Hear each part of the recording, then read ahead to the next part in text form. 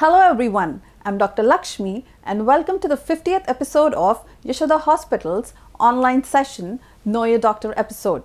To celebrate this milestone, we have with us Dr. Vishnu Reddy, Chief of Medical Services from Yashoda Hospitals, Somajiguda. Welcome, Doctor. So, Doctor, can you tell us more about yourself and brief us about your journey in this medical field? Thank you very much, Lakshmi. So, I am Dr. Vishnu Reddy. I have started the medical journey in 1981 when I joined medical college, and then completed my medicine in 88, and then joined my anesthesia course, and I completed in 1992. I joined Yashoda Hospital, Secunderabad from 2004. So I've been in Yashoda hospitals for more than 18 years. So it's been an amazing journey for me. 30 years plus I've been dealing with patients and treating them. So it has been one of the most amazing journeys for me. That's really a wonderful journey, sir. So starting your medical journey in 1981, what is that one major change that you have seen as far as medical practice is concerned? This is a very interesting question, Lakshmi, because I'll tell you how even I realized that the medicine has changed so much in India that even a lot of people who are there in this journey have not even realized that medicine has changed so much. Very interestingly, this in 2013, there was a conference in Nigeria wherein we had Yashoda Hospital was participating, and then we had two talks. One talk was being given by Dr. Gokhale and the second talk was by me, and we chose the topic along with my managing director Dr. G.S. Rao and myself. We were sitting and we were trying to understand what to talk in Nigeria. And then initially we thought in terms of medical tourism, but then we realized that that is not the best talk. Then we looked at, okay, why don't we talk on something which is different, of course connected to medicine but not medical topic as such. And then we hit upon the idea of talking on evolution of healthcare in India. And to tell you frankly, that is what has actually opened my eyes, So from 1990, if you really ask me, the things have changed so much. This was primarily because of the entry of private sector into healthcare, and where we started bringing in better technology than what it was available. So over a period of time, over the next 3 decades, from 1990 to 2020, if you really see the amount of technology that we have brought into the country, has revolutionized the way medicine is. And now you even do not see many doctors going abroad, because whatever medical facilities are available abroad, the same medical facilities are available in India. We are doing on the same equipment. The expertise undoubtedly is the best in the country. I mean, best across the world. If you really look at the Indians are the best as far as expertise of skills and expertise is concerned of doctors. But now you see more and more, and literally everybody getting treatment done in India, and we see a lot of people coming into India for treatment, primarily because the quality of care that we give is amazing, on par with international standards, and more importantly, the cost at which we give is literally a fraction of a cost of what is costed in the West.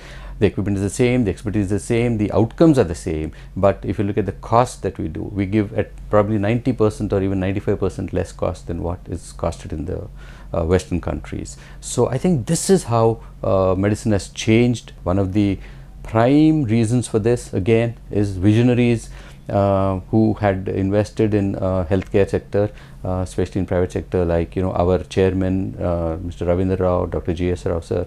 I mean, they were right from the beginning always talking. From my association with them has been for long, and they have always been saying that how can we improve things further, what better technology can we bring in, how can we make the patients' lives much more comfortable, give them state-of-the-art treatment at the same time at a fraction of a cost.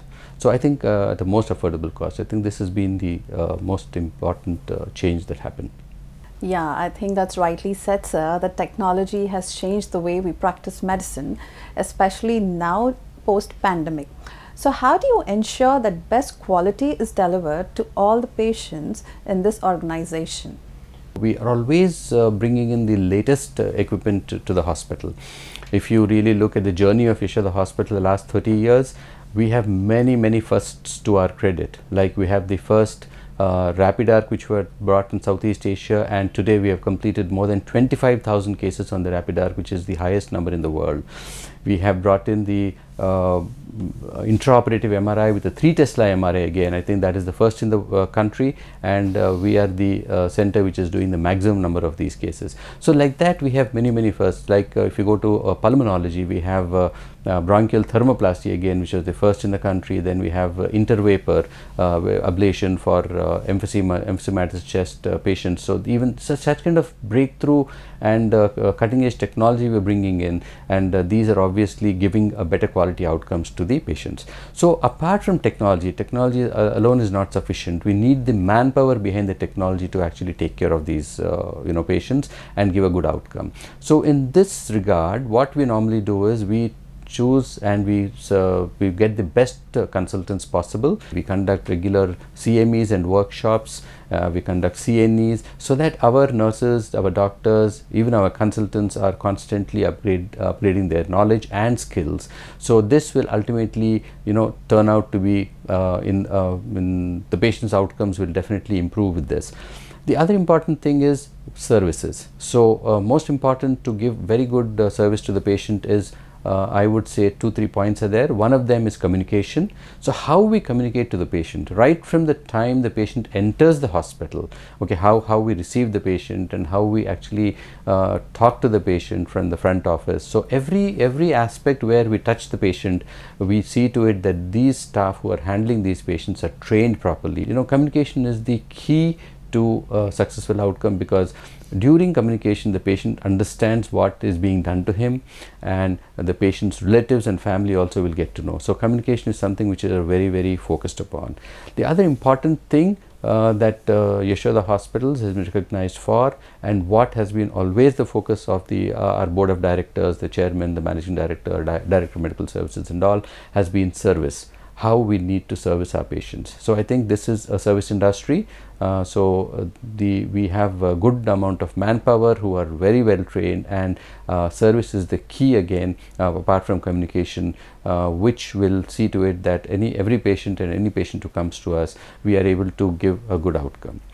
The other important thing is we are very focused on how much time this patient spends at diagnostic level, or in the operation theaters, or in the outpatient department. So we have TATs for everything. We have a TAT for the lab, wherein we give almost 95% of results are given within 1 hour. This will help the patients a lot, because a lot of patients do visit us from outstation. So I think this way we are trying to give them the best possible service, and I think Yashoda has always been recognized for this kind of service. A lot of these international patients with whom I keep interacting, they always tell that these are the best services available. We have never seen any hospital which gives such good services. I think that has been the strength of Yashoda Hospitals, and I'm sure we will continue to do that, and we will grow much further from what we have grown today. Absolutely. I think you've rightly said that about that communication is the key to successful outcome, be it in our medical field or be it elsewhere, like even in our personal life. So talking about personal life, sir, how does your family react? Otherwise, what is the role of your family in your successful journey? Well, Dr. Lakshmi, I mean, without my family's support, I mean, there's no way I could have achieved what I have achieved today. I totally dedicate whatever I am today and what I have achieved today to my wife, my better half, and my children, and including my parents, who have always been standing behind me. I know I have put them through a lot of trouble, because whatever commitments I give them, I said, okay, fine, we have to go out somewhere. Okay, I'll be there.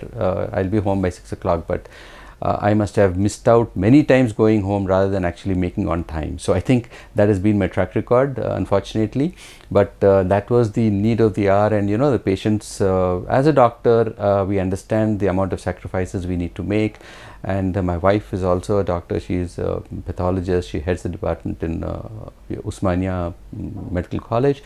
So she understands much. But in spite of that, I'm sure she was disappointed. I gave her many reasons to disappoint me by not showing up on time or not taking her wherever she has to go. But to tell you frankly, Dr. Lakshmi, I mean, without the support of my family, my children, my wife, I think I wouldn't be sitting where I am. So I am very thankful to all of them. Well, I think that's beautifully said, that family support is the most important thing to achieve great success in this medical field. So with both the parents being doctors, how did your children perceive this? I mean, did they wanted to become doctors or something else? Very, very interesting. My daughter, she used to see us study because we were still doing a post-graduation. Probably my wife is still studying, and I was also had a lot of these books which I was referring to. And we used to carry such thick books, and she had one glance at us, and she just said, "I'm not going to study so hard. I'm definitely not going to do medicine." So she was very, very clear right from day one that she didn't want to do medicine. So, and we never ever pushed any of our children. So I have a daughter who's elder, so she did her IIT, and then she finished her MS PhD from Yale, and now she's working in Atlanta. She's quite happy doing whatever she is. But my son, again, he was very focused, and he said, "I want to do medicine." I mean, a lot of my friends actually dissuaded him, saying that, medicine is so tough. Why do you want to do medicine? Why can't you do some other field? You'll be more happy. But he was very focused, and we didn't want to dissuade. As I said, neither of us, my wife and me, we never ever influenced our children to do this or that. We said, "Okay, you want to do this? Please understand, it's hard work all the way. Whether you do medicine, you do engineering, you do law, you do any field, doesn't matter. For every field, if you have to be successful, a lot of hard work goes. So you have to work very hard." That's interesting to know about your family, sir. So tell us about one most important thing, what you enjoy being in this profession. The most important thing about this profession is the satisfaction it gives you when you treat a sick patient. When a patient comes to you in distress, when the family of the patient is in distress, they come to us, and they come with full hope. So the smile when these patients go home, ultimately after getting the treatment done, is what gives us the satisfaction and the immense pleasure for being in this profession. So I think that is the biggest takeaway. Yes, the sacrifices are immense, the amount of hard work we do, so many sleepless nights we have. There are days when I have not gone back home for a few days because I had to be with the patient who was very, very sick. So this was the routine. In fact, my wife even said, "Then why don't you take a room and stay in the hospital, and we will come and see you." So things were so bad at a point of time. But then I always used to look at the patient, and once the patient becomes all right, I used to derive immense pleasure out of that. But then when these patients become all right and go home, and the smile they give us and the thanks they tell us, I think that is very, very satisfying. I think I couldn't agree more that satisfaction is the most important thing no matter what profession you choose. So doctor, how do you balance your work life? I mean, what are the other little things you enjoy doing the most apart from work? The most important and the most satisfying time is when I spend time with the family. I go on an outing with them, and I visit my children, or when they come to India, so I'd like to spend as much time as possible with them. Apart from that, of course, I enjoy reading books, so I have a good collection of books, so whenever I get time, I do catch up on reading and listening to some music. So I think these are the hobbies that I have, and then really enjoy doing these things. So that's really nice to know that you're an ardent reader as well. So being in the hospital administration with decades of rich experience, what was the most challenging situation you faced, and if so, how did you tackle it?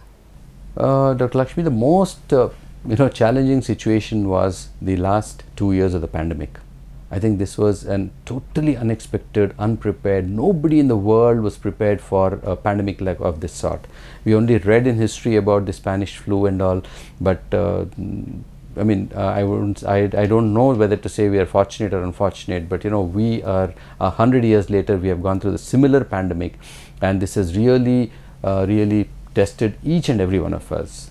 To tell you frankly, when the pandemic struck and everything was almost coming to a grinding halt, all of us knew that hospitals will be the forefront in this war on the pandemic, and our directors and everybody were totally focused on trying to see how best we can deliver patient care. And my job during those times was to counsel the doctors, counsel the nurses, because every day I used to get so many come to my office, or whenever I go on rounds, they used to come to me and said, "What if I get sick? What if I carry this virus to the family back home? What will happen to them? What will happen to me?"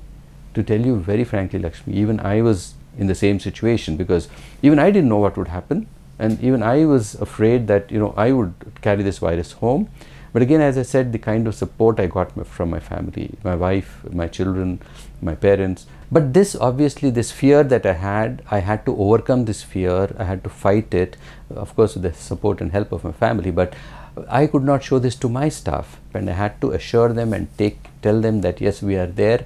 We are also standing by the side of you. Let me tell you, this was the most challenging time, not for me, but for the whole world, if you really see. Everybody was afraid of a nuclear war and a nuclear bomb that could, end the world. But I think nuclear war is nothing in comparison to what we happened, because this small virus could actually shut the whole world down.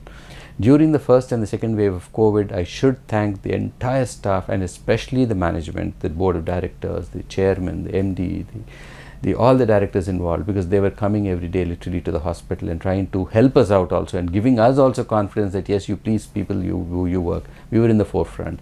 And I should here acknowledge and let the people know that Yashoda hospitals has been in the forefront of treating COVID patients. We had the largest ECMO unit running, and we did many airlifts from across the country, and then we have done a lot of lung transplants also. I think these are the kind of challenges that we faced, and I am proud to say that with the able team that we have at our disposal, the consultants, the nurses, the technicians, everybody, including the administrative staff, I think this could be possible, and I am extremely proud of this for this achievement.